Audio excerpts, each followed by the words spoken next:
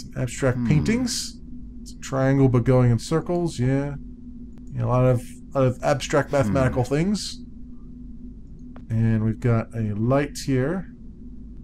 Just a lamp. Anything in this drawer? Box of matches. Alright, well, we'll take those. There's only one left. Well, I guess we'll have to make it count. And see what's in the house proper. Hopefully he's not home. Or it's going to be a little bit awkward. Wine opener. Alright, we'll take that. A Stardust clock. Boy. Or Starburst clock. This guy sure has style. A small shelf. Nothing of interest. Got another abstract painting. Not a curve in it, but it's going in circles, right? I guess stack of thick books. It's pretty dark in here, but I'm positive these are all the same book. Really thick ones, too. I doubt Lambert will miss a few. Alright, so I took a stack of books. Ooh, there is an impression on the fireplace where he kept his rifle. It's not there now. Looks like there used to be a rifle here.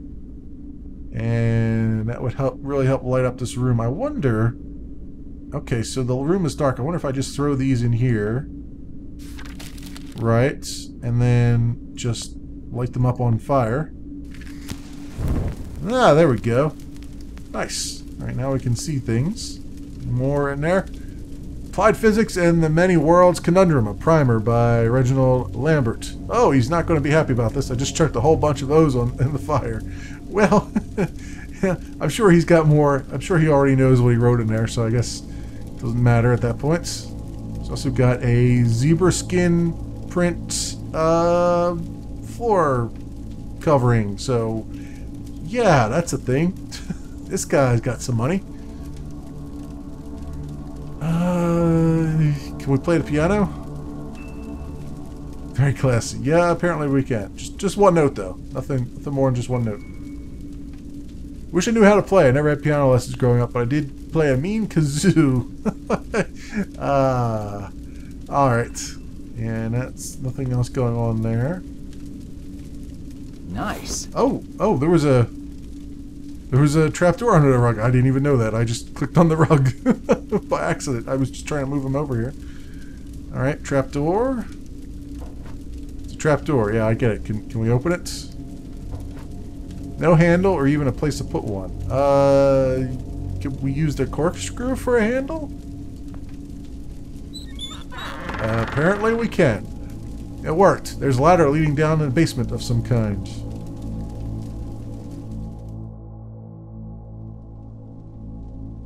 Alright, man, this guy's got wine. He's also got one wine missing. It's a lot of wine for just one guy. Yeah, that's kind of what I'm thinking. There's a bottle missing from this shelf. Yeah, I wonder if that's like a secret shelf where you put a bottle in there and it opens some door or something. It's this door. Door's locked, but it doesn't feel too solid. Right. Okay. And he's got like a plan lying up there. Looks like floor plans for the house with a lot of handwritten notes. It seems Lambert is planning a lot of renovations. Oh, so if I go into the future, all this is going to be renovated, probably? Huh. Oh, look at that. He's working on a time machine. Anything in the trash can? Man, I've been in this job for too long. I can't even walk by a trash can anymore without checking if it needs emptying. Blueprints for a time machine. I don't exactly have an engineering degree, but it says so on the drawings. Okay. Anything else around? Oh, there's a light bulb over there. Tanning bulb. I guess even scientists want to look their best. Yeah, I guess. Electronics parts. A spherical contraption. Very sciencey, he says. Okay. So I've got this light. What does that do for me? Does that do anything for me? If it's a tanning bulb, then it has UV light, which might charge up my time travel device, right? Because it needs sunlight, which is just UV. So, yeah, maybe that...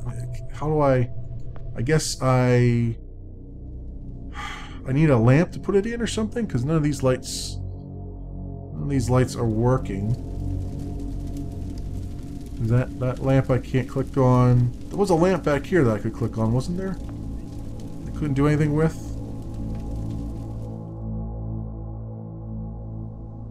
Yeah, lamp over there. Let's see if I can put this bulb in this lamp.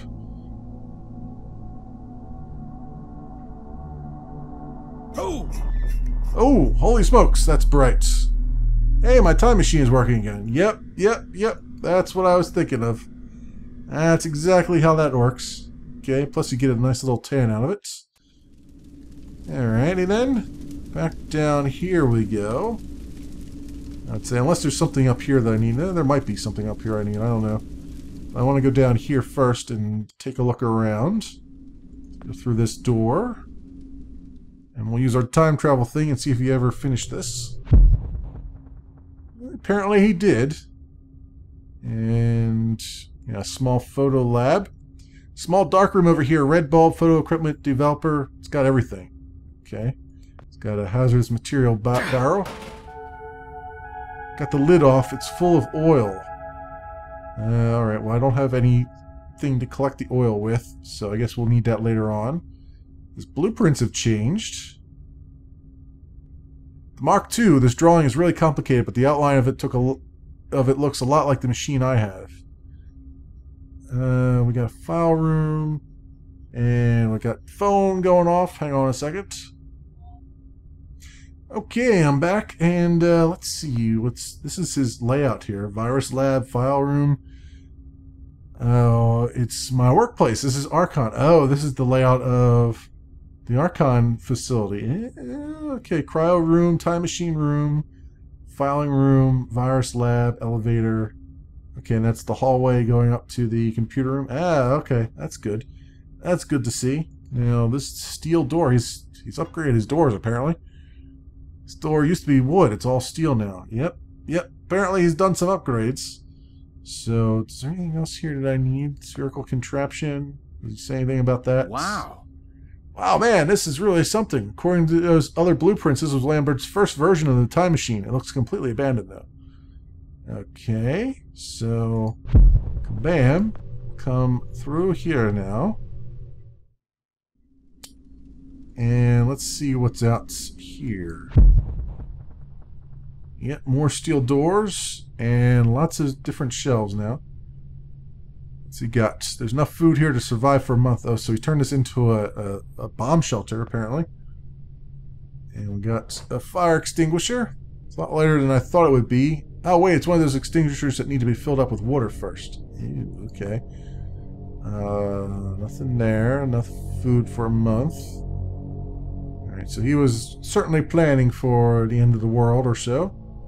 It seems. I guess we can come up here and take a look around. There's a lock on it now. Oh, okay. I guess we can't go up there and look around. Let's come up this way. And then we'll do this. Oh, wow, look at this place. It's got like a little windmill going for power, I guess.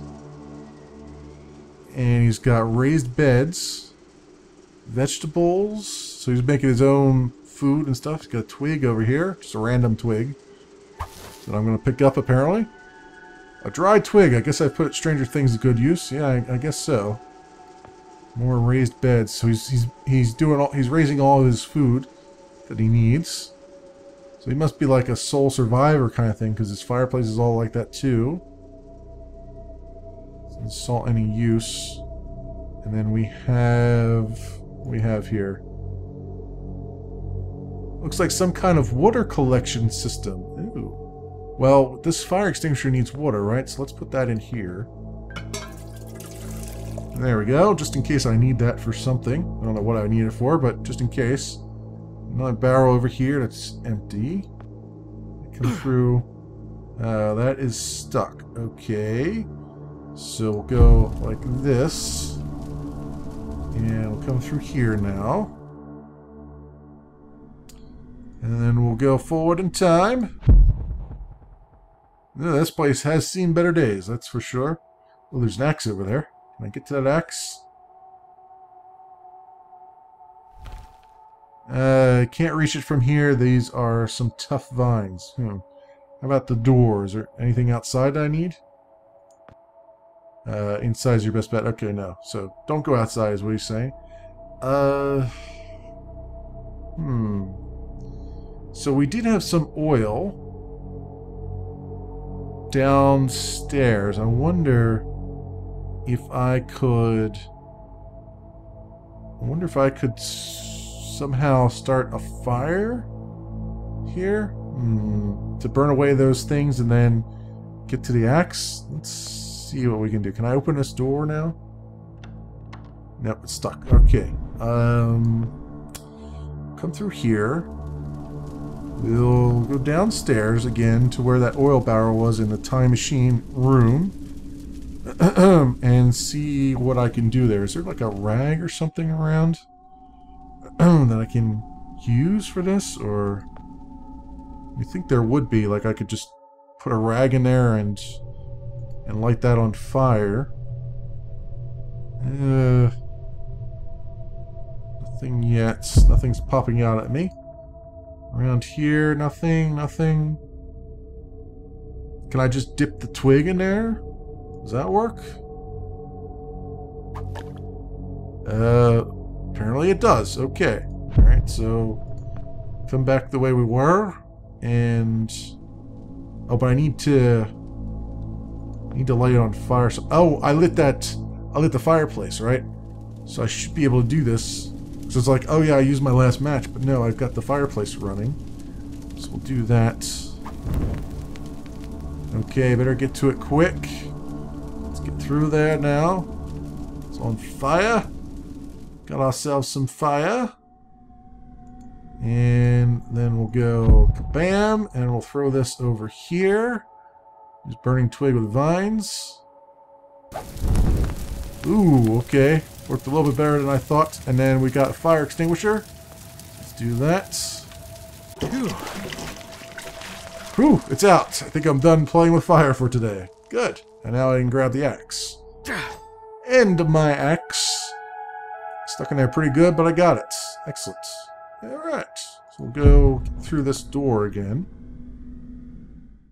And I imagine since the doors down here are steel in the future, we want to probably break through them now in the past with this axe, since they're wood now.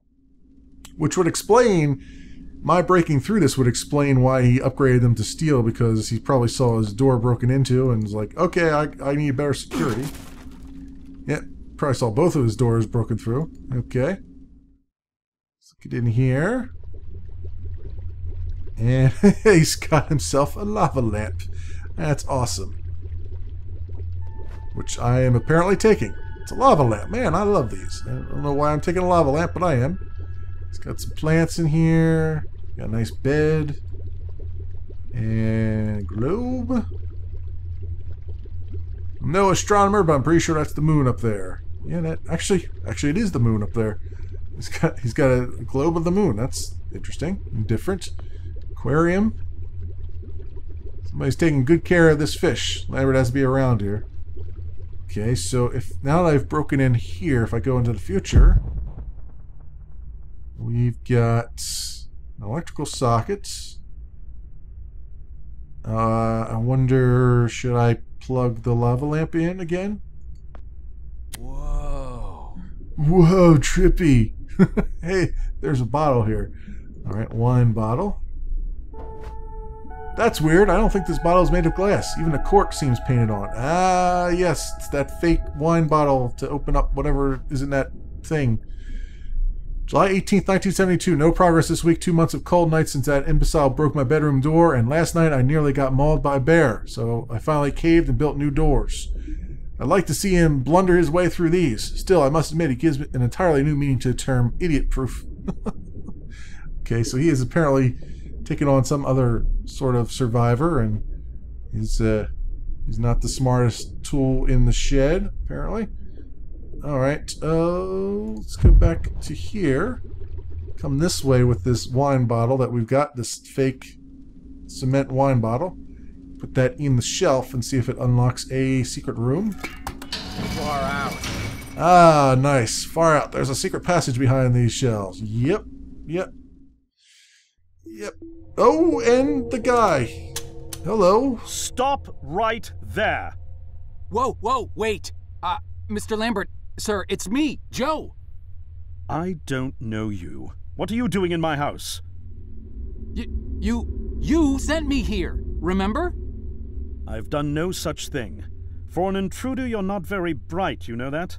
For all the commotion you caused getting in here, you might as well have brought a bulldozer. Now, you have exactly 5 seconds to explain what you're doing here, or so help me God, I'm pulling this trigger and sending you on your way. 5. I was sent here. 4. By you! 3. You told me to find you, to warn you about the end of the world. 2. You were old, with white hair, and you got shot. Oh, God, please don't shoot me, Mr. Lambert. This, you gave me this. It's an chrono. It's a time machine.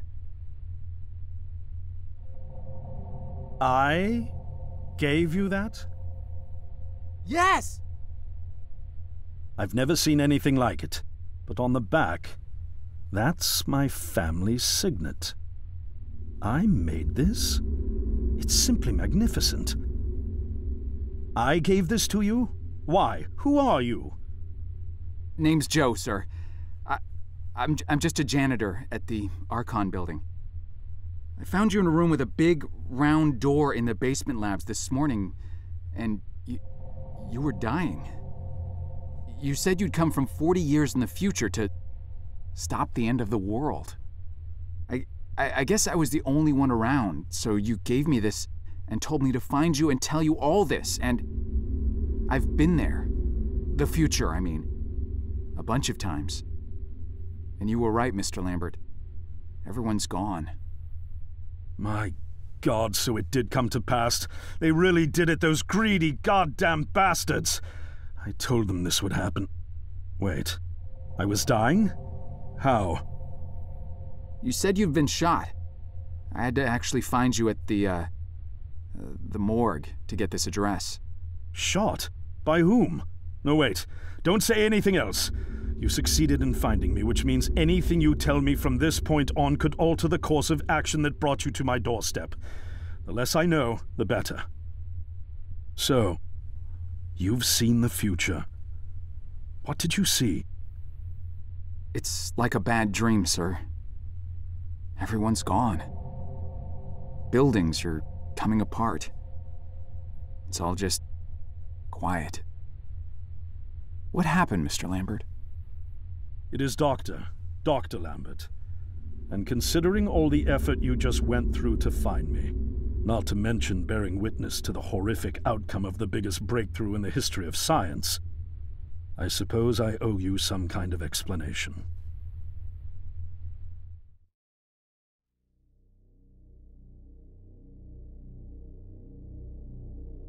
I was 24 when I got hired by Archon, or Athena as it was called back then. Athena was one of the many weapons R&D companies formed during the Second World War.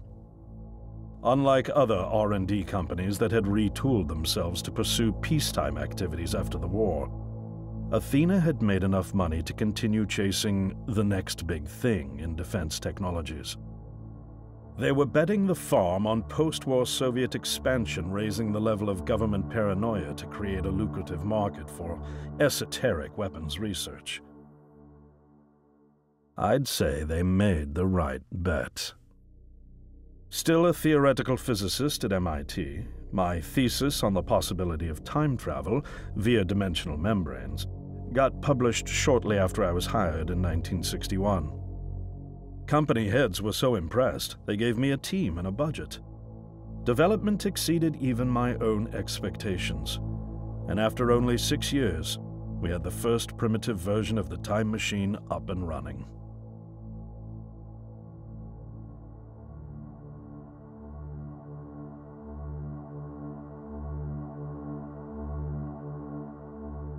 Our first successful trials involved sending simple objects into the future with a timed return. But with Archon running out of money, that was all the company bigwigs needed to secure a big fat contract with the Department of Defense. Apparently, we had sold them on the idea that the technology could be used to go back in time and strangle communism in its cradle. The reality, of course, was that it couldn't. Due to the laws of causality, you can't travel back in time beyond the point where time travel was invented. And sooner or later, we had to explain that to our benefactors. When they started pushing for progress reports, Archon management had to come clean, but instead chose to ease government concerns by claiming the technology could be used to bring back advanced weapons from the future. But this, too, was a lie.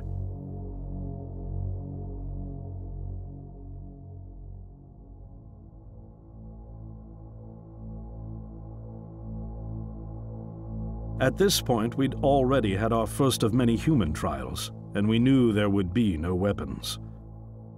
In fact, our results were as terrifying as they were baffling. Time pilots returned frenzied and confused, raving about empty streets and human remains.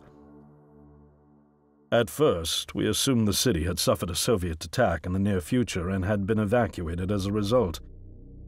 But as we pushed on further, the terrible reality became clear. Time pilots started returning fatally ill, dying within a day or two from painful convulsions. Some never returned. We lost several pilots, machine prototypes, and other equipment. When the first contamination erupted in the lab, we were completely unprepared, losing 3 lab technicians to what we later identified as an incredibly aggressive airborne virus.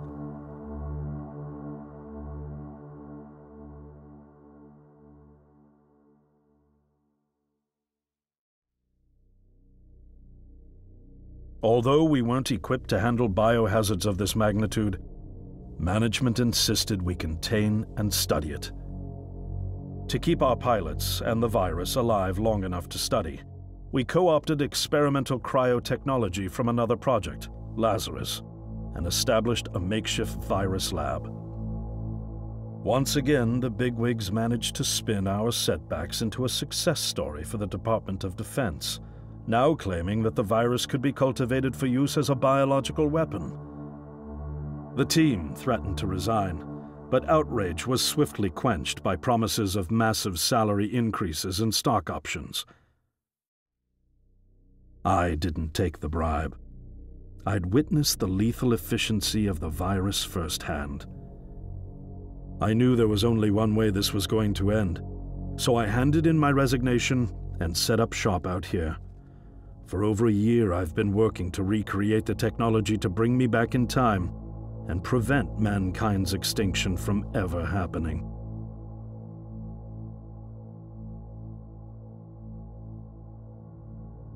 And now you're here, the harbinger of doom at my doorstep, wearing a boiler suit. Who could have imagined that Judgment Day would begin like any other Monday in May? In any case, unfathomable as it may be that you were able to bring this information to me, knowing is only half the battle. Preventing the outbreak will require more than just your tenacity. Me? Wait, what? Yes, I'm afraid I must rely on you one more time. You must go back to Archon and prevent the outbreak. No, that's, I mean, I'm really honored and everything, but... Believe me, you're the last person in the world I want to entrust with this, and I mean that quite literally. But by this time tomorrow, the entire city will have succumbed to chaos, panic, and death. You're here now, and you're all I've got. Wait, but what about you? Can't you fix this, Doc? Don't you have a plan? I can't go myself, because that would break the law of causality. The only reason you are here to warn me now is because I was there to send you.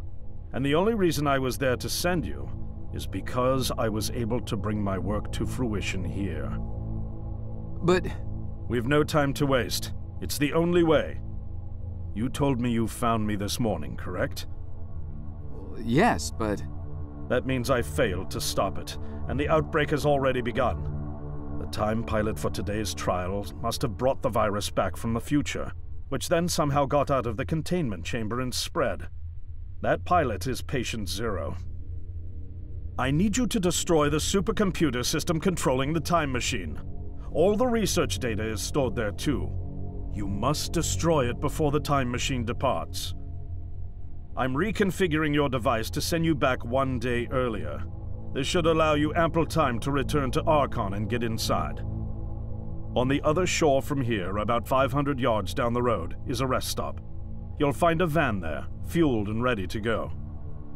Oh, I already have a ride. Which won't be there yesterday, you ninny. Now stop interrupting me. One last thing, and I need you to listen carefully because this is very, very important. Make sure you do not meet the earlier version of you. Why? What will happen? No one knows for sure. It's one of the conundrums not yet accounted for. There are theories, of course. None of them pleasant. Now, let's get you ready.